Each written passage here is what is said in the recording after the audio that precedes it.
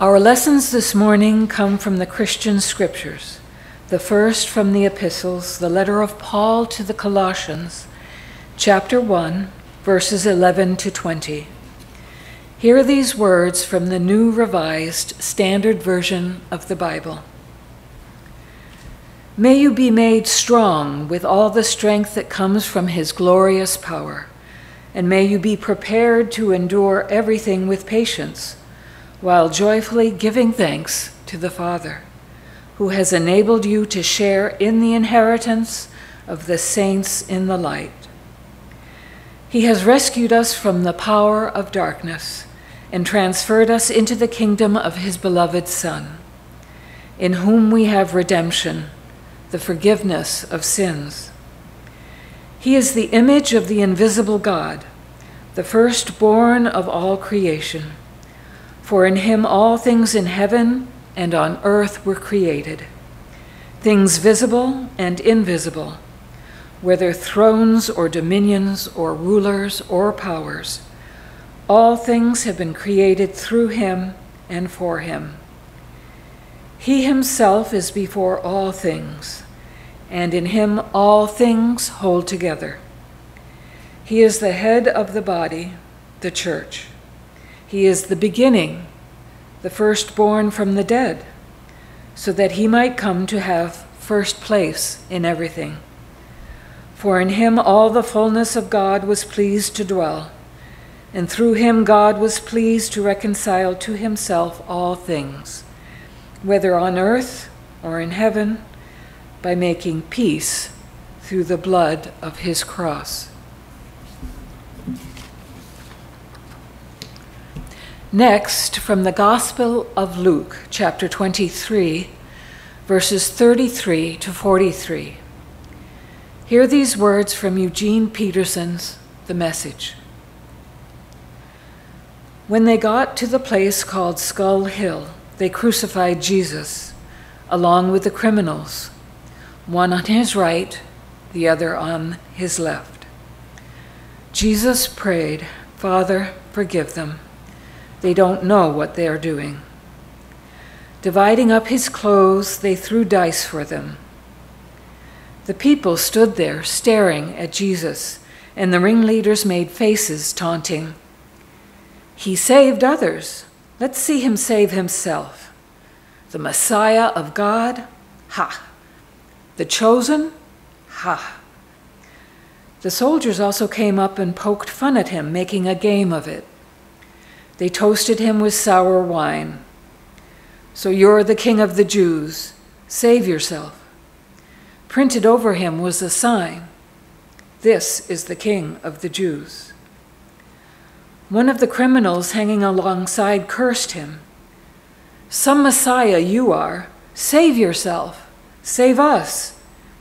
But the other one made him shut up. "Have you no fear of God? You're getting the same as him. We deserve this, but not him. He did nothing to deserve this." Then he said, "Jesus, remember me when you enter your kingdom." He said, "Don't worry, I will. Today you will join me in paradise."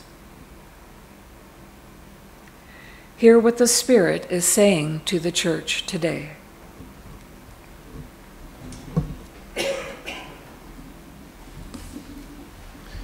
Will you please pray with me? Oh God, come to us in the quietness of this very moment. Center our hearts and our minds on you and you alone. Open us to the power and to the presence of your Holy Spirit, and remind us that your love, mercy, and grace come to us unasked for and free. Amen. The late Phyllis Tickle was an American author and lecturer whose work focused on spirituality and religious issues. She is most known for her work as the founding editor of the religion department at Publishers Weekly before she became a popular writer. I met Dr. Tickle some years ago when she was the commencement speaker at one of the Bangor Theological Seminary's graduation. It wasn't my graduation, but rather one that I had attended. It's interesting, while I neither recall the message nor I can't even remember the speaker from my own graduation, I do remember the words from Phyllis Tickle at this graduation.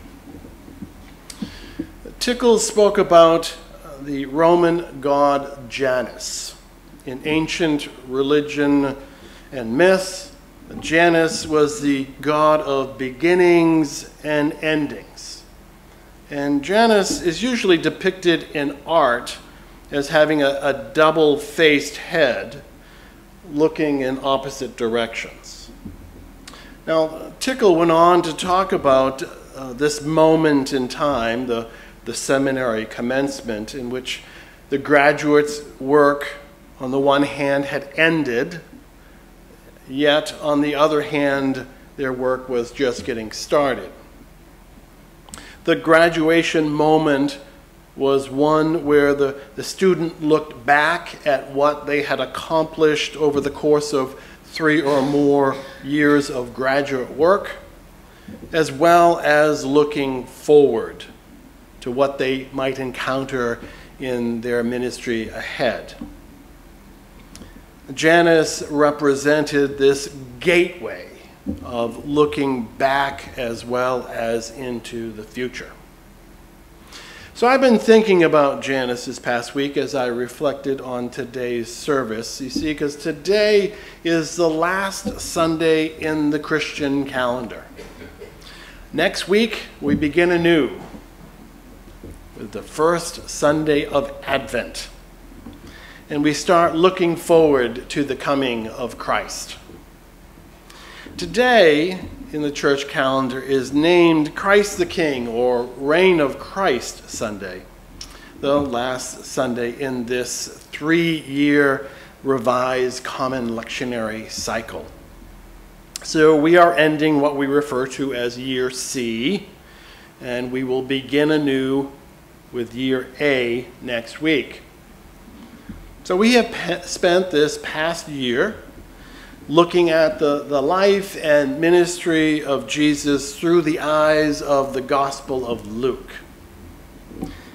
We have listened to Jesus preach and teach. We have watched him heal the sick, cleanse lepers, share a meal with tax collectors and sinners, and we've seen him cast out demons. And we have arrived at the end, and on this graduation day, at this moment in time, we sum up all that we have learned and know about Jesus.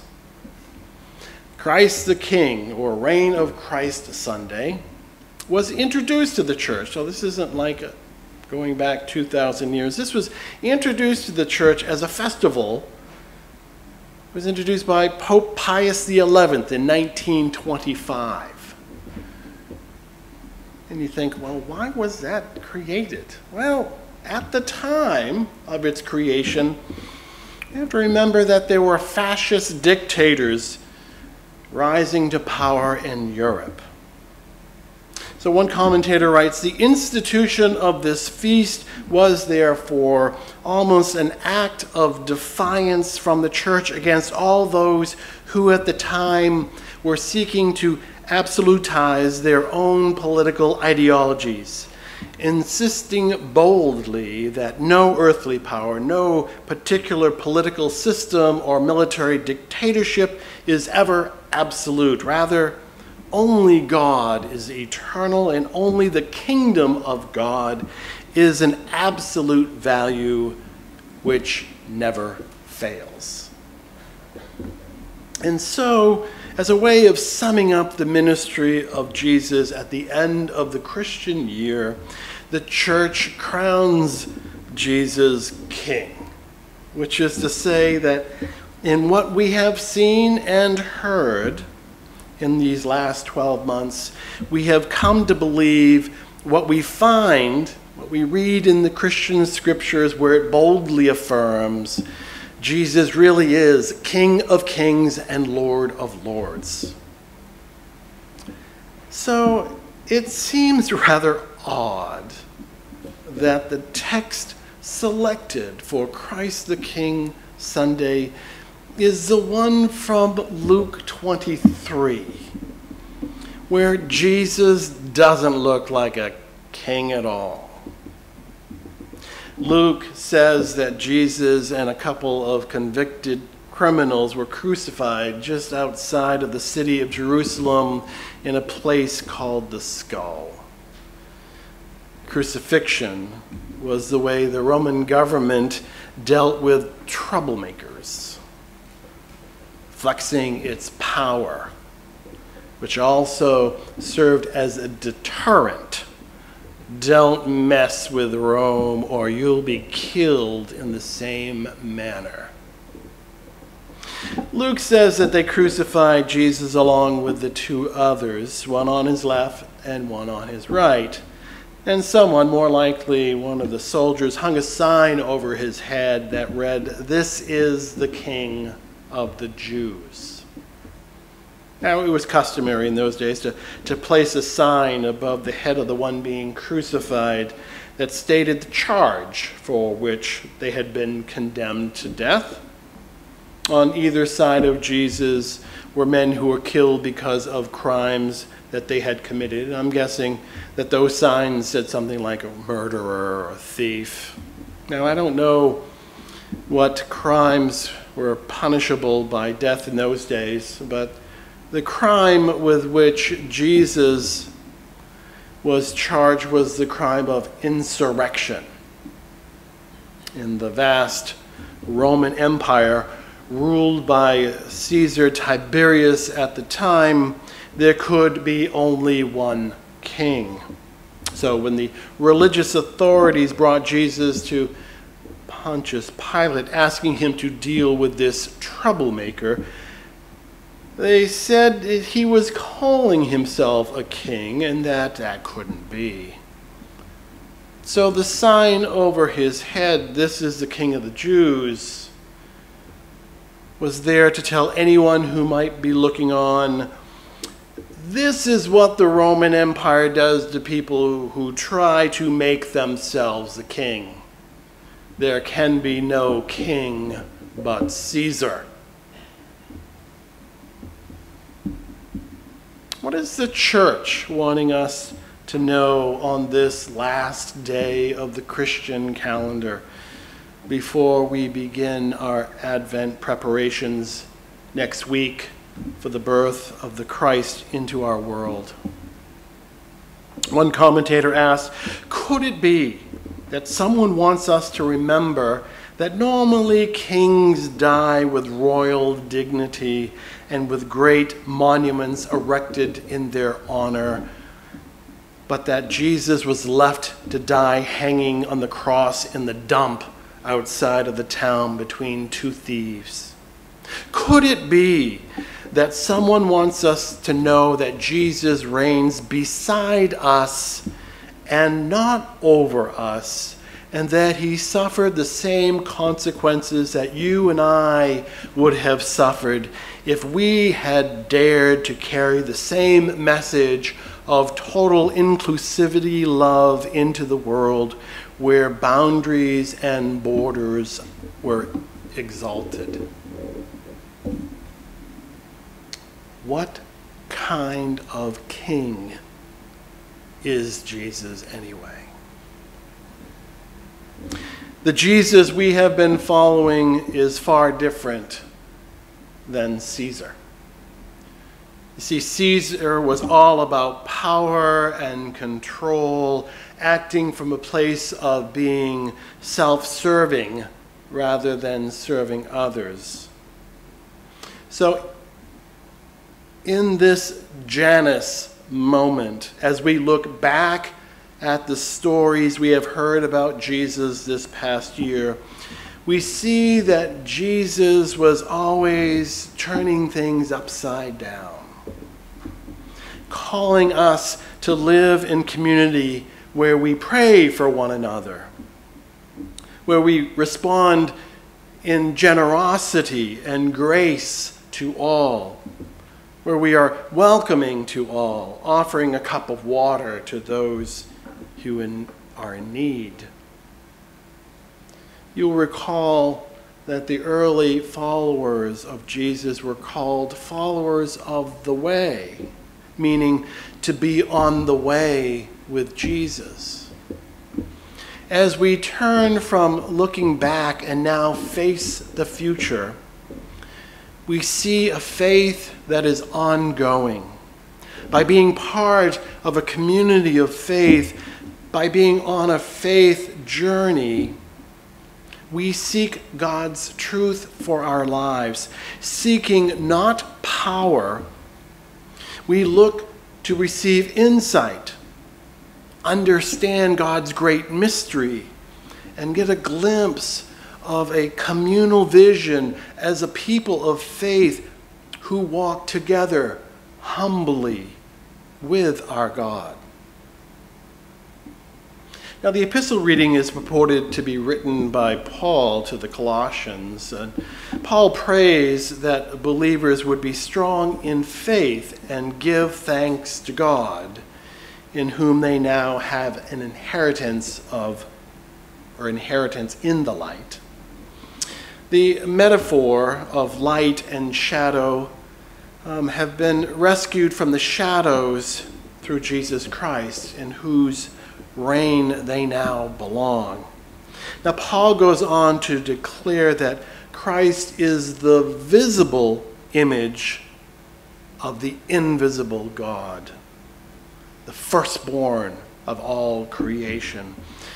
Everything on earth and in heaven, visible and invisible, was created through Christ, and Christ is first in everything. Christ is the head of the church, and in whom God was well pleased to dwell, the one who reconciled all things and made peace through his death on the cross. What kind of king is Jesus? The one who waves a scepter from on high, acting in a dominating, manipulative manner, or who imposes will by force or violence, controlling from above? No. You see, our King stands beside us, walks with us as we face the troubles of our day.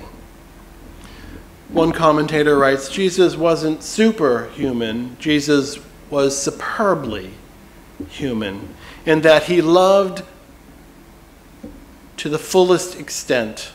He loved as God loves. The distinctive mark of God's power, therefore, that is in work through the weaknesses of human beings, is service. Service, which one commentator describes as the self-giving love which dwells with the poor and not the rich, with the sinful and not the righteous, with the weak and not the strong, with the dying and not those full of life. In our gospel text, the religious authorities, the soldiers, and even the thief all say to Jesus, "If you are king, then save yourself." But Jesus turned out to be the kind of king who cared more about saving others than saving himself. And so he hung on that cross. Now, I don't know what kind of king you want, but that sounds like the kind of king I think that we need.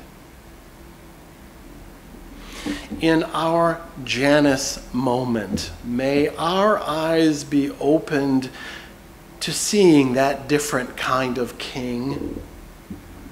The same God we will see come as a humble infant in a manger in a new liturgical year as we begin Advent next week. come join this forward-looking movement as we embark on a journey of faith. Amen.